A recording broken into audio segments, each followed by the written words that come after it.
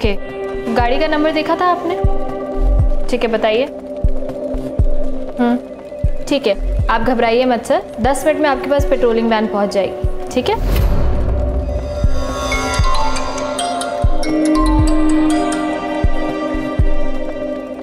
Hello, हाँ मैं आ रही हूँ 10 मिनट में।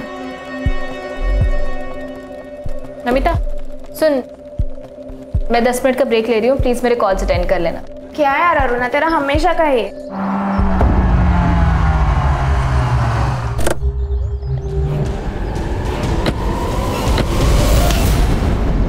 Sorry sir. It's okay.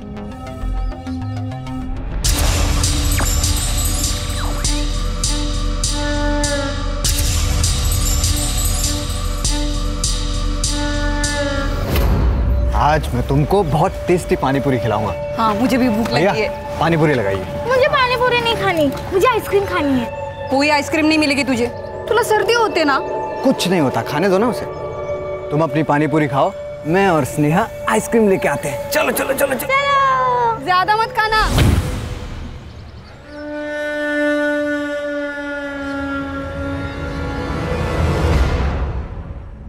ये देखिए,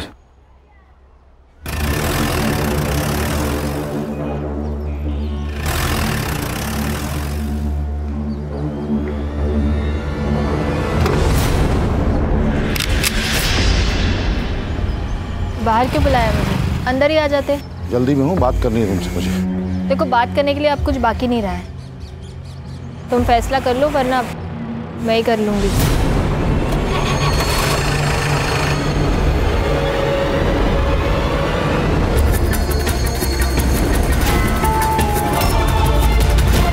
सर, मेरा नाम विक्रम कदम है, रघुनंदन सोसाइटी में रहता हूँ।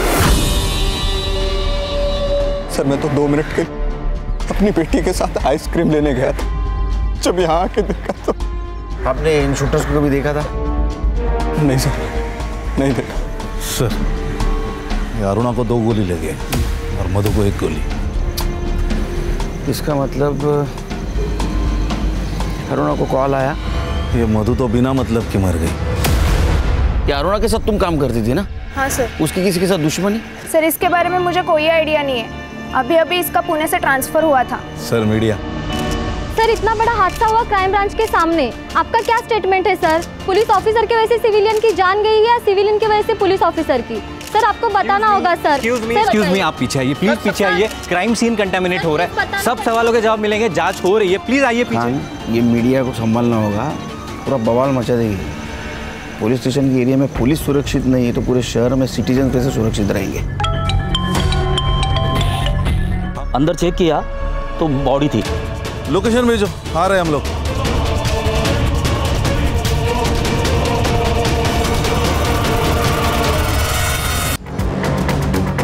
हाँ हेलो, एक गाड़ी का नंबर भेज रहा हूँ, हर चेक पोस्ट पर सर्कुलेट करो।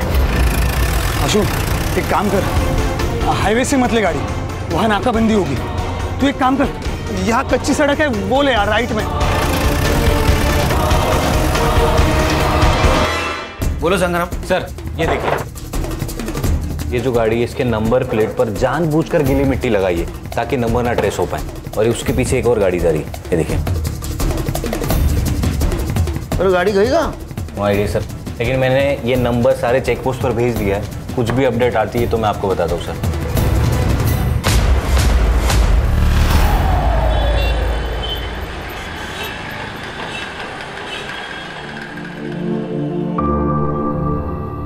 प्रभु, पेड़ को मजबूत उसकी जड़ें बनाती है।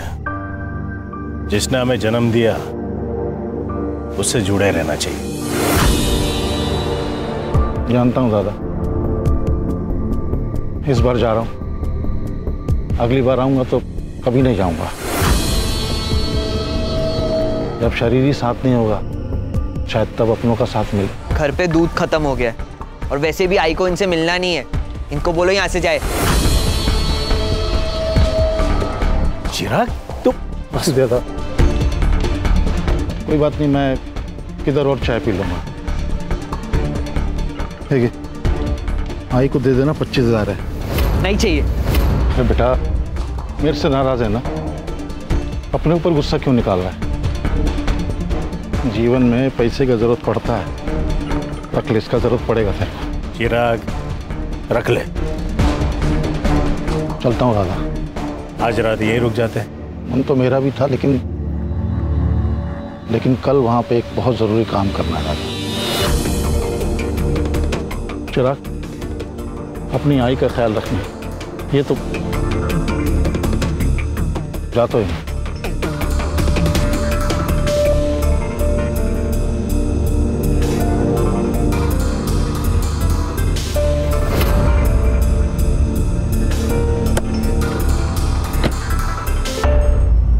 विक्रम जी, आपका स्टेटमेंट लिख दिया है और फिर भी आपको कुछ याद आए तो प्लीज आप हमें इन्फॉर्म कर दीजिएगा।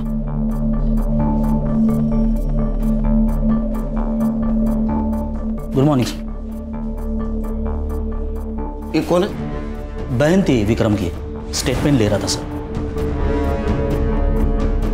Any update? जी सर। सर, अरुणा का फोन अनलॉक हो गया है। अरुणा को गोली लगने से 10 मिनट पहले प्रभु ठाकरे का कॉल आया था।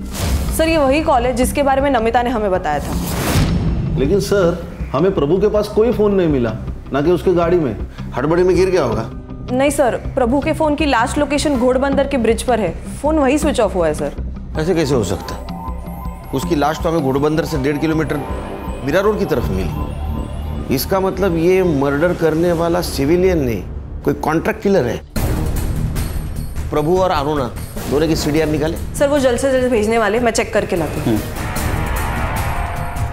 सर, ये प्रभु ठाकरे मानखुर्द पुलिस स्टेशन में पोस्टेड था और 1 साल पहले उसकी पूना से यहाँ ट्रांसफर हुई थी। सर, नमिता ने हमसे कहा था ये अरुणा का भी 2 महीने पहले पूना से यहाँ ट्रांसफर हुआ था। Right sir. और एक और इंटरेस्टिंग बात यह है सर कि दोनों एक ही पुलिस स्टेशन में पोस्टेड थे। इसका मतलब इस केस की जड़ें ठाणे नहीं, पुणे से जुड़ी हो सकती है। समझ में नहीं आता, अनपढ़ हो। क्या कहा था मैंने? मेरे ऑर्डर का बगैर किसी को अरेस्ट नहीं करना है। तो फिर एमएलए के भांजे को क्यों अरेस्ट किया, क्यों एफआईआर लिखी? सर, उस वक्त मुझे जो सही लगा मैंने वही किया। उसने सिग्नल तोड़ा था और ट्रैफिक पुलिस पर हाथ भी उठाया था, ऑन ड्यूटी ऑफिसर पर सर, इसलिए एफआईआर तो जरूरी थी। जय सर। सर, इसमें अरुणा की गलती नहीं, मैंने बोला था इसे एफआईआर दर्ज करने के लिए। साइड मत लो प्रभु, क्योंकि जब बैंड बजेगी तो हम तीनों की बजेगी, इसकी अकेले की नहीं। मीडिया वाले एमएलए का जीना हराम कर दिया है। अब देखते नेताजी तुम्हें कहां ट्रांसफर करते हैं। सर, मैंने कहा ना, मैं सिर्फ अपनी ड्यूटी कर रही थी। अगर उस वक्त एमएलए की भांजे की जगह खुद एमएलए भी होता तो भी मैं यही करती। प्रभु, बाहर जाओ। जी सर। संग्राम, अरुण और प्रभु, इनका बैकग्राउंड चेक करो, पता करो ये सिर्फ कलीग थे या इनमें और कोई कनेक्शन था। सर, मधु, इस केस में कोलेटरल डैमेज लग रही है। लगना और होना इसमें बहुत फर्क है खान। हो सकता है ये मधु अरुणा को जानती हो और विक्रम प्रभु को जानता हो। दुनिया गोल है, यहाँ हर कहानी में डबल रोल है। गणेश बाबू सर, ये मधु और विक्रम, उनके डिटेल्स निकालो। Yes sir. सर, एक औरत आई है, वो कह रही है कि वो प्रभु ठाकरे की वाइफ है। सर, नुसरत सिद्दीकी। सिद्दीकी? बेटिए, आप अरुणा को जानती है? हाँ सर, प्रभु और अरुणा पुणे में एक ही पुलिस स्टेशन में पोस्टेड थे। दोनों दोस्त थे। सिर्फ अच्छे दोस्त थे या और? नहीं सर, सिर्फ दोस्त थे। लेकिन अरुणा कुछ दिनों से बहुत अजीब बर्ताव करने लगी थी। जैसे कि? सर, प्रभु को कार लेनी थी पर उनको लोन नहीं मिल पा रहा था, इसलिए अरुणा के नाम पर कार ली थी। हम कार के पेपर्स ट्रांसफर करने ही वाले थे, लेकिन अचानक पता नहीं अरुणा को क्या हुआ, एक दिन घर आकर कार मांगने लगी। सर, आप तो मुझे इतने सालों से जानते हैं, मैं हमेशा वही करती हूँ जो सही होता है। आप भी बस वही करिए। देखिए, मेरा काम है, आप कर दीजिए, वरना मजबूरन मैं कार ले जाऊंगी। क्या बोल रही हो तुम? अरे मैंने पैसे दिए, मेरी कार है, वो कैसे ले जाओगी तुम? नाम तो मेरे रजिस्टर है ना। देखिए सर, आप मेरा काम कर दीजिए, मैं कार यहीं छोड़ दूंगी, वरना मजबूरन मामला कोर्ट में जाएगा। और अगर बात कोर्ट में गई ना तो कार तो मैं रख ही लूंगी, वहां पे जो होगा वो आपके लिए बहुत गलत होगा। अरुणा ऐसा क्या काम करवाना चाहती थी प्रभु से? सब मैंने प्रभु से बहुत पूछा पर उन्होंने मुझे कुछ नहीं बताया, और अरुणा भी कॉल्स करके धमकी देने लगी थी, इसलिए बहुत परेशान थे। कमाल है सर, एक पुलिस वाली अपने सीनियर को धमकी देती है और ये सीनियर ब्लैकमेल भी हो रहा है। इसका मतलब कोई बड़ा काम करवाना चाहती थी प्रभु से। खान सर वो बॉडी कब तक मिलेगी? इनका मेरे अलावा कोई नहीं है। तो प्रभु की फैमिली है ना? हाँ सर, बड़े भाई है, नासिक में रहते हैं, लेकिन प्रभु ने मुझसे शादी की, मतलब एक मुस्लिम लड़की से शादी की, इसलिए नाराज रहते हैं, घर भी नहीं आते जाते। समझ सकता हूँ। पोस्टमार्टम की प्रोसीजर है, थोड़ा टाइम लगेगा। प्रोसीजर खत्म होते ही आपको इन्फॉर्म कर देंगे। आइए मैम। कमाल है सर, ये अरुणा प्रभु से कौन सा इतना बड़ा काम करवाना चाहती थी, तो ये सीनियर होके भी इतना शांत बैठा। कुछ तो राज है सर। अभी तक अरुणा विक्टिम लग रही थी, उसरत से बात करने के बाद व्हाइट कैरेक्टर का ग्रे कैरेक्टर हो रहा है।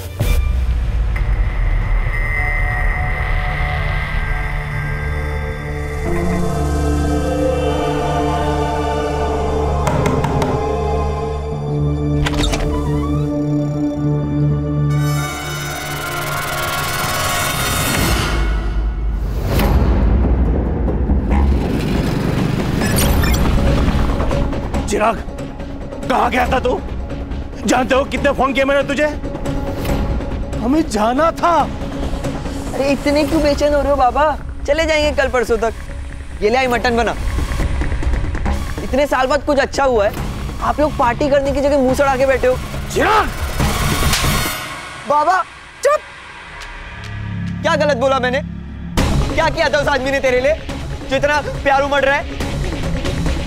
आई, रोना बंद कर, कोई अपना नहीं मरा है, बुरे दिन बीत गए, अब जो होगा ना अच्छा ही होगा। ये ले मटन बना।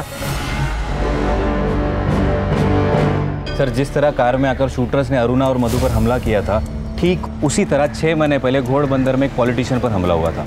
वो भी ऐसे ही घर से बाहर निकल रहा था और उसका मर्डर किया गया सर। और क्राइम स्पॉट पर सिल्वर कलर की वैन पाई गई थी, सेम। और इन्वेस्टिगेशन में पता चला था कि ये काम रहमान गैंग का है। रहमान मतलब वो कच्ची गली का लोकल डॉन? इसी केस में जेल में गया था, बहुत शाना का हुआ है, जेल में बैठ के गैंग ऑपरेट करता है। यानी ऐसी बातें सुनने में आई थी, मुझे लगता है शायद इसी ने सुपारी उठाई हो।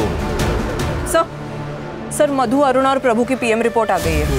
सर, प्रभु ठाकरे का मर्डर नहीं हुआ है, उसने सुसाइड की है। सुसाइड?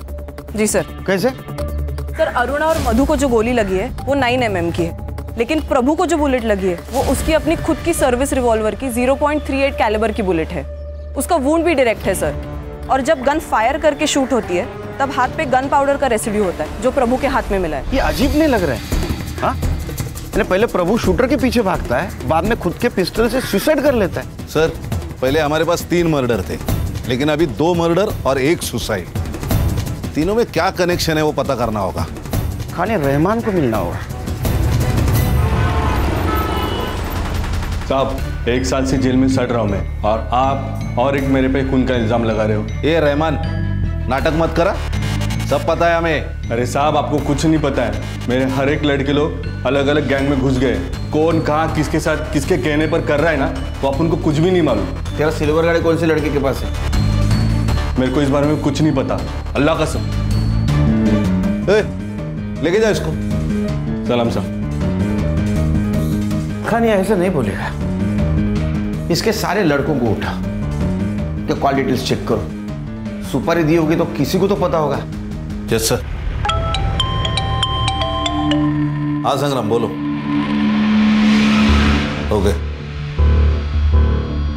सर, ये अरुणा और प्रभु के सीडीआर रिपोर्ट में तो कुछ नहीं मिला, लेकिन ये देखिए सर, ये अरुणा ने प्रभु को थ्रेटनिंग के टेक्स्ट किए। तो क्या सोचा है तुमने? तुम कुछ करोगे या मैं कुछ करूं? प्रभु, मुझे कुछ टाइम दो अरुणा। वही तो नहीं मेरे पास। तुम्हें जो करना है जल्दी से जल्दी करना होगा। संग्राम सर, ऐसे कुछ और टेक्स्ट है क्या?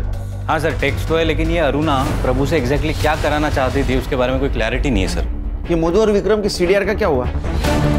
उसमें भी ट्विस्ट है सर। मधु की एक नंबर पर रेगुलरली बात होती है, कभी कभी तो रात को 12 बजे के बाद भी, और वो नंबर रजिस्टर्ड है किसी कुंदन विश्वकर्मा के नाम पर। एक शादीशुदा औरत रात को 12 बजे के बाद फोन पे extra marital affair? Strong possibility है सर, क्योंकि इस कुंदन की हर दोपहर की लोकेशन मधु का घर हुआ करती थी। यानी जिस वक्त ये विक्रम अपने गैराज में रहता था। ये कुंदन को लेके आओ। Okay sir. अरुणा और प्रभु, उनके सर्विस रिकॉर्ड का क्या हुआ? आ गए सर। अच्छी तरह से चेक करो, कुछ छूटना नहीं चाहिए। Yes sir.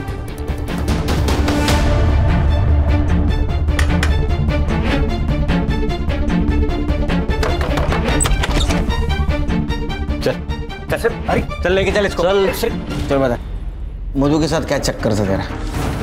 सर मैं तो उसकी बेटी को बस ट्यूशन पढ़ाता था। दिन भर बेटी को ट्यूशन पढ़ाता है और रात को 12 बजे के बाद उसके माँ के साथ फोन पे बातें करता है। क्या बातें करता है रे? नहीं सर, देखिए आप लोगों को जैसा लग रहा है वैसा कुछ भी नहीं है। गलतफहमी हुई है आपको। अच्छा, तो फिर हमारी गलतफहमी दूर कर। कुंदन, मुझे तुम्हारी हेल्प की ज़रूरत है और इस सिचुएशन पे मैं किसी और के ऊपर भरोसा नहीं कर सकती। मुझे लगता है कि विक्रम का उसके साथ अफेयर चालू है। तुम मुझे सिर्फ उन दोनों का एक फ़ोटो ला के दो।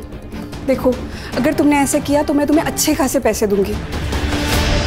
सर मुझे पैसे मिल रहे थे और काम भी कुछ गलत नहीं था, इसलिए मैंने कर लिया। किसी के प्राइवेट लाइफ में दखल देना ये भी क्राइम है। लेकिन सर मैं तो एक औरत की हेल्प ही कर रहा था। सर मैंने तो एक औरत को बर्बाद होने से बचाया था ना। और सर विक्रम का अफेयर चल रहा था। किससे? किससे? फोटोज हैं मेरे पास।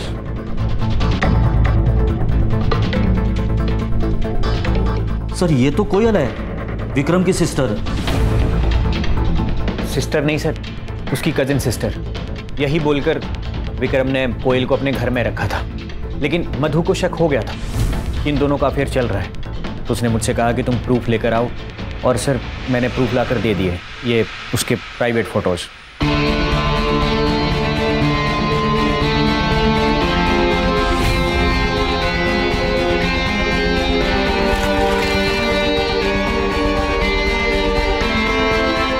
ये कौन सा प्रूफ है? हाँ, इससे कैसे समझेगा उनका अफेयर चल रहा है? तो बात कर रहे हैं एक दूसरे से सिर्फ। सर औरत की नज़र से दाल में से कंकड़ नहीं छुपता, तो अफेयर क्या छुपता? और मधु के बार बार मना करने के बाद भी विक्रम कोयल से मिल ही रहा था। सर हमें निकलना होगा, इट्स अर्जेंट। क्या हुआ?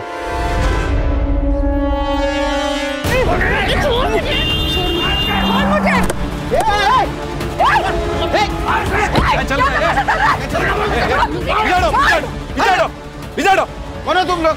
मैं रोहिणी, प्रभु टाकरेची बायको। ये मेरा बेटा चिराग। अरे तुम प्रभु टाकरे की बीवी हो तो ये कौन है? सब मैंने प्रभु की पहली शादी की बात इसलिए छुपाई थी क्योंकि मैं जानती थी जैसे इन लोगों को पता चल जाएगा ये लोग मुझसे मेरा घर छीनने आ जाएंगे। तेरा घर? कमीनी, बाहर वाली का कोई घर नहीं होता है। एक मिनट, बाहर वाली? बाहर वाली मतलब प्रभु ने इससे कभी शादी नहीं की थी। इसे डर था कि ये घर उसके हाथ से चला जाएगा। नहीं नहीं सर, हमारी शादी हो गई थी, मैं सच कह रही हूँ। अच्छा, कोई सबूत है तेरे पास? कोई सर्टिफिकेट, कोई फोटो, कोई विटनेस? सर झूठ बोल रही है। बाबा के साथ पैसों के लिए रहती थी ये लालची साली। लालची मैं हूँ और तुम लोग तो बहुत दूध के धुले हो। सर सच ये है कि ये चिराग प्रभु का बेटा है ही नहीं, ये शांताराम का बेटा है। पूछे आप। और ये शांताराम बड़ा भगवान बन के घूमता है। सर असली में ये रावण है। प्रभु के पास प्रॉपर्टी थी, पैसा था, इसलिए इसने अपना बेटा प्रभु को दे दिया। सच सच बता शांताराम, अगर हम अपने पे उतर आए ना, तेरा कुछ सच नहीं, सच बता। सर हाँ, चिराग मेरा बेटा है। उसकी माँ गुजर गई, उसके बाद उसे केयर करने वाला कोई नहीं था। और प्रभु और रोहिणी को कोई बच्चा नहीं हो रहा था, इसलिए मैंने अपना बेटा उसे गोद दे दिया। अरे वो प्रभु के पास नौकरी थी, पैसा था, प्रॉपर्टी थी, उसके मरने के बाद इसको तो मिलने वाला था। इसी का है, इसी का हक बनता है क्योंकि चिराग प्रभु का बेटा है। बिना रिश्ता के तो ये हक जता के बेटी है। देखा सर, मैंने कहा था ना कि इन्हें अब प्रभु से कोई लेना देना ही नहीं है। इन्हें तो बस प्रभु की प्रॉपर्टी से मतलब है। तुझे नहीं चाहिए क्या? 45 साल के बुड्ढे के साथ रह रही है, इसको प्यार कहते हैं? सर इसने मारा मेरे बाबा को इस बंगले के लिए। बड़ा आया बाबा। इधर बस। ये घर मेरा है, समझा ना? मैंने इस घर के लिए 10 लाख का लोन लिया था। चाहिए तो कागज दिखा दूं? कागज मेरे पास भी है सर। प्रभु ने घर बेच के 5 लाख रुपए निकाले थे इसी घर की लोन चुकाने के लिए। निकाले होंगे, लेकिन इस घर के लोन के लिए उसने 1 रुपया नहीं दिया। और तुम पैसे गए कहाँ? इन्हीं कुत्तों से पूछो, इन्हें ही पता होगा। और क्या कहा? प्रभु ने जमीन बेच दी, जबकि ये खुद खिलाफ थे जमीन बेचने के। प्रभु लोगों को गांव भेजना बंद कर, जमीन दिखाने के लिए। जमीन नहीं बिकेगी, तुझे एफडी तोड़ के जो करना है कर। दादा वो एफडी फ्यूचर के लिए है। मेरे जाने के बाद चिराग और रोहिणी को मिलेगी, और जब मुझे रहना यहाँ है तो गांव की जमीन क्यों रखूं मैं? हाँ, ऐसे ही जमीन बेच और उड़ा पैसे। ऐसी सड़क छाप औरत पे। दादा कुछ भी मत बोलो आप, सड़क छाप नहीं है वो। तो तू सड़क पे आ जा, लेकिन जमीन नहीं बिकेगी। मैंने प्रभु को जमीन बेचने से मना किया था, लेकिन प्रभु ने जमीन बेच दी, उसके बाद मुझे बताया। इसलिए तुम्हें प्रभु को मार दिया क्योंकि तुम्हारे बेटे को जमीन मिलने वाली तो प्रभु ने बेच दी। गुस्से में आके मार दिया ना तुमने। ये क्या कह रहे सर? मरवाया तो इस कमीने ने है। ये कमीनी और तुम्हारा भाई संत महात्मा, 2 औरतें यहाँ खड़ी है। तीसरे औरत का तुम्हारे भाई के साथ मर्डर हो चुका है। ये तो फोटो देखो सर। नहीं सर, हम दोनों के बारे में कुछ नहीं जानते।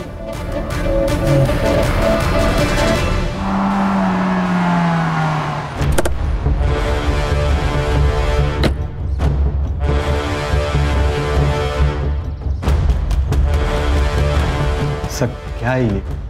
2 लोग अगर बात कर रहे हैं तो इसका मतलब ये थोड़ी है कि उनके बीच में चक्कर चल रहा है।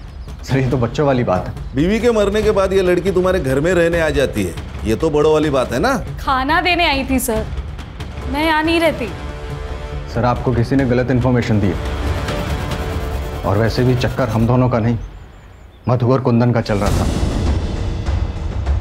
मैंने देखा है उन दोनों को, और हमारी तरफ बातें करते हुए नहीं, बहुत कुछ करते हुए। बस मैंने फोटोज नहीं निकाले, यही गलती हो गई मेरी। अगर ये बात सच है तो फिर पहले क्यों नहीं बताया? मैम बीवी थी वो मेरी, मरने के बाद उसकी इज्जत कैसे उछालता, इसीलिए चुप रहा। ये देखिए सर, प्रभु के अकाउंट डिटेल्स।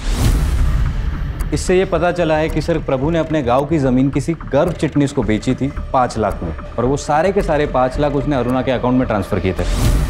क्या? अरुणा के अकाउंट में पैसे ट्रांसफर किए? हाँ सर।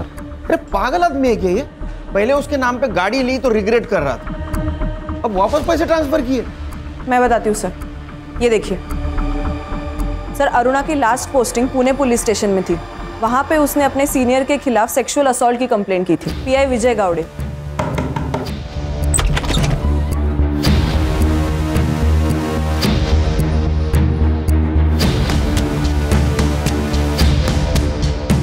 उसको सस्पेंड भी किया गया था सर, लेकिन कुछ दिनों के बाद अरुणा ने कंप्लेंट वापस ले ली और उसका सस्पेंशन भी कैंसिल हो गया। सर ये पुणे पुलिस स्टेशन का मामला है, इसका मतलब ये विजय गावड़े ये प्रभु को जानता होगा। ये विजय प्रभु का एसएचओ था। लेकिन सर एक और ट्विस्ट है। अब क्या है? संग्राम सर असली ट्विस्ट ये है कि पुणे में पोस्टिंग के पहले अरुणा की पोस्टिंग थी रत्नागिरी और सातारा में, और वहाँ उसके सीनियर थे हरीश चौहान और हेमंत वाडकर, और इन दोनों पर भी सेम एलिगेशंस और सेम केस किया था। फिर कुछ दिनों बाद अरुणा ने कंप्लेंट वापस ले ली और दोनों का सस्पेंशन रुक गया। सर पैटर्न है सर, ब्लैकमेलिंग का पैटर्न है। पहले केस, फिर मांडवली, फिर छुटकारा। अरे इसका मतलब ये प्रभु ये भी ब्लैकमेलिंग का शिकार होगा।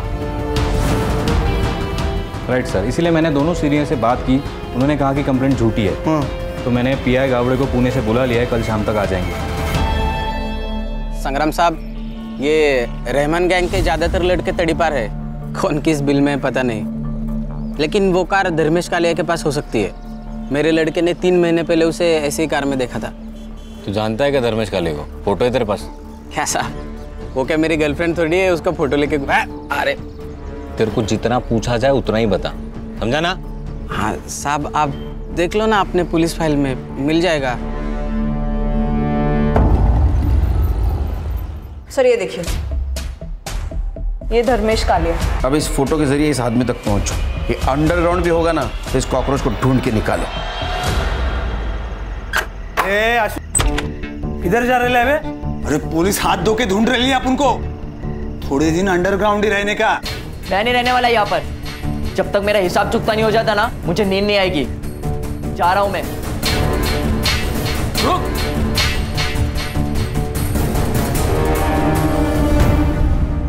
ये अरुणा दिखने में भले ही सीधी सादी हो, लेकिन लोमड़ी का दिमाग था उसको। कब कौन कैसे टूटेगा बरोबर पता था उसको। प्रभु बाहर जाओ। जी सर।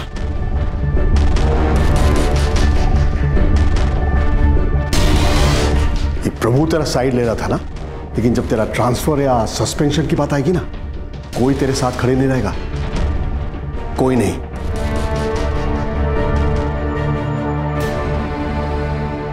आप तो रहेंगे ना सर, मुझे सहारा देने के लिए। ये क्या कर रही है? बच्ची नहीं हूं मैं। आपको मुझसे क्या चाहिए ये आपकी आंखों में साफ दिखाई देता है। खुद मौका दे रही हूं ना, सोच लीजिए। ऐसा मौका फिर मिले ना मिले। मैंने सोचा खुद फल झोली में आकर गिर रहा है तो मना क्यों करना। मजे करूंगा छोड़ दूंगा। लेकिन अरुणा का प्लान कुछ और ही था। उसने मेरा वीडियो बना लिया।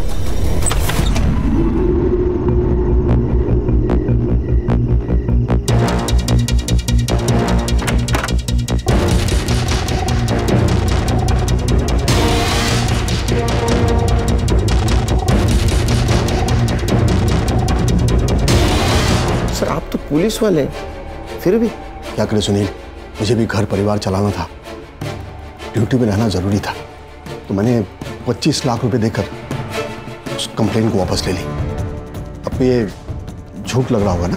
नहीं, हमें यकीन है सर, क्योंकि उसने और 2 पुलिस वालों को ऐसे ट्रैप किया है। एक हरीश चौहान और दूसरा हेमंत वाडेकर। नहीं सुनील, एक और है। कौन? प्रभु। क्या? हाँ, उसने सेम ट्रिक उसके साथ भी खेला था। 40 लाख मांग रही थी उससे। आपको कैसे पता? उसने खुद मुझे बताया था। सॉरी सर, उस दिन अरुणा ने जब आप पे इल्ज़ाम लगाया तो मैंने आपका साइड नहीं लिया। सर सबको लग रहा था कि अरुणा के साथ आपने ज़बरदस्ती की है और मुझे भी। लेकिन सर जब मैं आपकी जगह खड़ा हूँ तब मुझे मालूम पड़ रहा है कि सच क्या था। I am sorry sir. तो हो सकता है इसी बात का गुस्सा आकर ये प्रभु ने अरुणा को मारने की सुपारी दी होगी।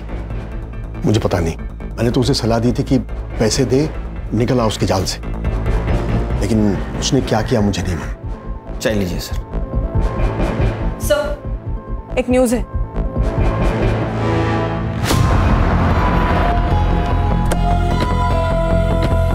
ये तो विक्रम कदम की बहन है। सर ये कोयल की पीएम रिपोर्ट और ये बैलिस्टिक रिपोर्ट सर इससे पता चला है कि अरुणा और प्रभु को जिस गन से मारा गया था सेम गन से कोयल को भी मारा गया।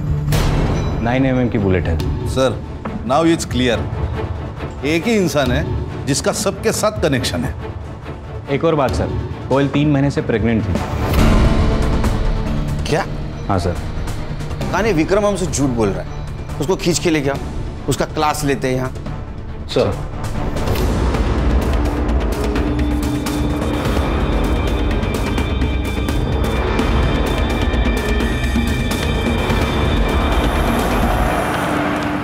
संग्राम, हाँ विक्रम है ना? हाँ सर, बैग वैग लेके कहीं जा रहा है क्या? लड़की के साथ शायद भाग रहा है। रोक रोक रोक रोक। पापा। चलो बेटा। देख कोयल प्रेग्नेंट थी, तेरे वजह से थी ना। सच बोल, झूठ मत बोल। 2 मिनट नहीं लगेंगे तेरा डीएनए मैच करने को।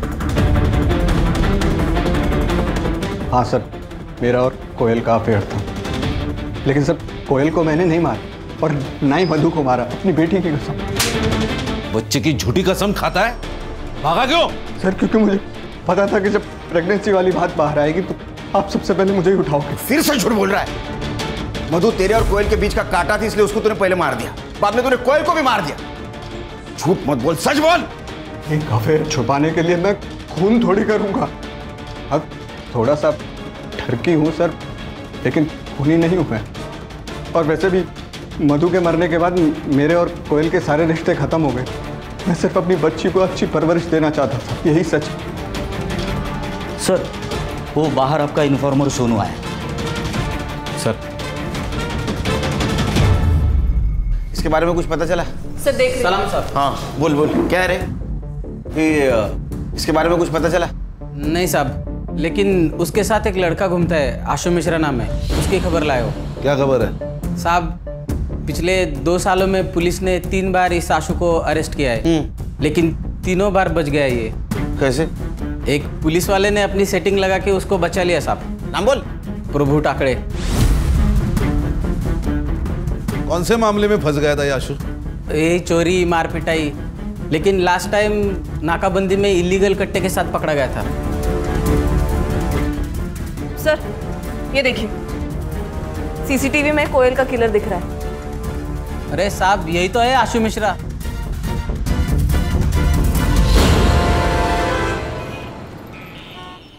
आशु अब यहाँ नहीं रहता है, निकाल दिया मैंने उसे घर से। अब कहाँ चोरी की उसने? किसकी चेन मारी? चेन नहीं मारी, चोरी नहीं की, मर्डर का चार्जेस है उसके ऊपर, और एक नहीं 4।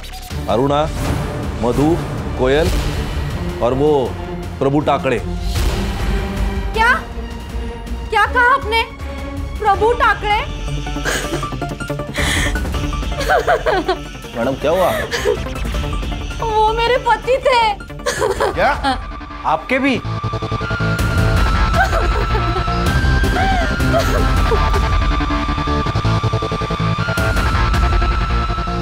मैडम सॉरी, ये सही वक्त नहीं है आपको ये सवाल पूछने का, लेकिन हमारी भी कुछ मजबूरी है। आपने कहा वो आपके पति है, शादी कब हुई थी? सर 6 साल पहले मेरी प्रभु के साथ शादी हुई थी। 6 साल पहले आपकी शादी हुई थी? फिर ये आशु और वो? आशु मेरे पहले पति का बेटा है, लेकिन 1 साल से ज्यादा हम साथ नहीं रहे।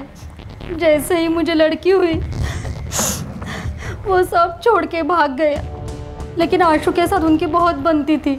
हो सकता है सर कि भी सौतेला ही सही, लेकिन आशु बेटा तो था और इज्जत भी करता था, जो कि चिराग नहीं करता था।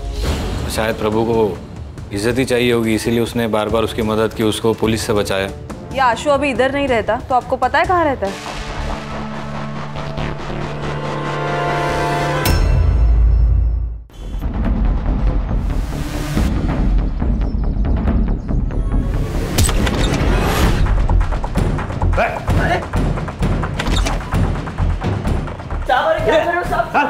कौन है तुम लोग? उसने भले ही मेरी माँ के साथ दूसरी शादी की थी साहब, लेकिन वो आदमी अच्छा था। मुझे जब भी उसकी ज़रूरत पड़ती थी वो आता था मेरी मदद करने के लिए। बाप ना हो के भी बाप की तरह था। बाप अपने बेटे को सही राह दिखाता है, गलत राह नहीं दिखाता। ऐसा नहीं है साहब, वो चाहता था कि अपन अच्छी ज़िंदगी जी, लेकिन अपन के दिमाग में गंद भरी पड़ी है साहब। सबको क्यों मारा? पैसे के लिए। धर्मेश ने मधु की सुपारी उठाई थी तो हमने मार दिया। किसने सुपारी दी थी रे? ये बात तो समझ में आई कि मधु तेरे और कोयल के बीच का कांटा थी, इसलिए तूने उसको मार दिया। अरुणा को क्यों मारा? मैंने अरुणा को नहीं मरवाया, वो प्रभु ने मरवाया। मैंने इस धर्मेश को अपनी बीवी मधु की सुपारी दी थी, लेकिन इस बेवकूफ की वजह से ना सब भांडा फूट गया। कैसे? हम लोग मर्डर के लिए बंदूक लेकर आ रहे थे।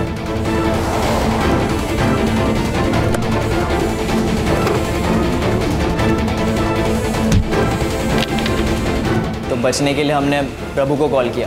प्रभु ने हमें बचा तो लिया, लेकिन उसे हमें सब सच बताना पड़ा। फिर वो विक्रम से मिला। सर गलती हो गई सर, जाने दीजिए ना। पैसे आप रख लीजिए। 10 लाख लगेंगे। मैं दे दूंगा, लेकिन थोड़ा टाइम लगेगा सर। टाइम नहीं मेरे पास, तू पैसा अरेंज कर और तू मर्डर करेगा। ऐसे क्या देख रहा है? 1 नहीं 2 मर्डर करेगा तू। एक इसकी बीवी का और एक औरत मैं बताऊंगा। इसकी बीवी भले बच जाए लेकिन वो औरत नहीं बचनी चाहिए। अरुणा से परेशान हो चुका था प्रभु, उन्हें बचाने के बदले उसने हमें अरुणा की सुपारी दी। प्रभु का ही प्लान था उन दोनों औरतों को एक साथ मारने का, लेकिन अरुणा प्रभु से ऑफिस के सिवाय कहीं और मिलना ही नहीं चाहती थी। इसीलिए मैं मधु को क्राइम ब्रांच के ऑफिस तक लेके गया। प्रभु का तो काम हो चुका था, उसने सुसाइड क्यों किया?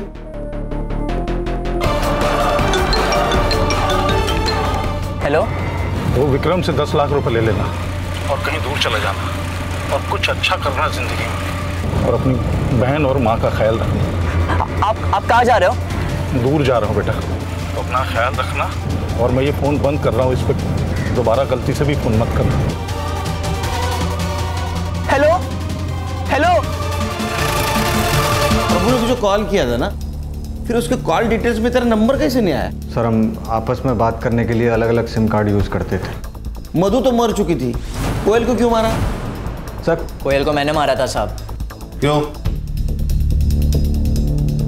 बाबा से 10 लाख देने का वादा किया था ना, बाकी का पैसा कब देगा रे? चल निकल जा, चल निकल। तेरा बाप मर गया और उसके साथ पैसा भी मर गया। चल भाग जा यहाँ से, जो करना है कर ले, चल भाग। बाबा ने अपनी खुद की जान ले ली थी मेरी, माँ और मुग्धा की जिंदगी संवारने के लिए, लेकिन यह विक्रम उनके मरने का फायदा उठाना चाहता था। ना मैं ये शहर छोड़कर जा सकता था और ना मैं अपनी माँ और मुग्धा का जिंदगी संवार सकता था। हिसाब तो चुकता करना ही था साहब। इसने ये सब रायता फैलाया उस कोयल को हासिल करने के लिए, इसलिए मैंने इसकी कोयल को इससे छीन लिया। चार्जशीट बनाओ, लेके जाओ इनको। सर इस केस में हम ये भी तो नहीं कह सकते थे कि अरुणा ने प्रभु को ब्लैकमेल किया, इसलिए प्रभु को पुलिस के पास जाना चाहिए था, क्योंकि वो खुद पुलिस वाला था। कैसे ज्यादा संग्राम, जो ना कभी अच्छा बाप बन सका, ना अच्छा पति बन सका, ना अच्छा बेटा बन सका, ना अच्छा भाई बन सका, वो पुलिस की जिम्मेदारी कैसे निभाएगा? अगर वो अच्छा इंसान होता तो ये सब कर पाता। वो इंसान बुरा था और बुरे इंसान को किसी भी जिम्मेदारी का एहसास नहीं होता। और इस केस में 2 बुरे इंसान थे, प्रभु और ये अरुणा। ये 2 बुरे इंसानों की वजह से कई अच्छे इंसानों की और मासूम लोगों की जान गई। ध्यान में रखो, इंसानियत सबसे इंपॉर्टेंट है। Right sir. पेशा कोई भी।